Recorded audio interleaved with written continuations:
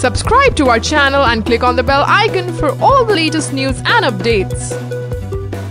How difficult it is to make a comeback in the Indian team, former Indian captain Sourav Ganguly knows better. Well, this is Gulab and you're watching One India News YouTube channel. The former skipper was launched into the wilderness in 2005, but was strong enough to make a memorable comeback after spending almost a year out of the Indian squad. He reckoned that his former teammate Yuvraj Singh isn't a finished product yet and backed him to make a comeback. He lauded the selectors' decision to rotate the spinners ahead of the World Cup.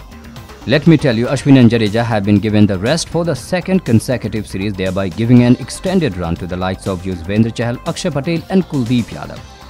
After the failure of Ashwin and Jadeja in England earlier in this year, the Indian think tank is looking to invest on wrist spinners for white ball cricket. What Ganguly said on the selection, let me tell you. Well, he said, it's the selectors' decision. It is good to test youngsters ahead of the World Cup. While Ashwin is playing his trade in county championship, Jadeja was disappointed for his exclusion and expressed it on his Twitter account. Both are now seen as test specialists and Kohli wants to keep them fresh ahead of the packed test season next year.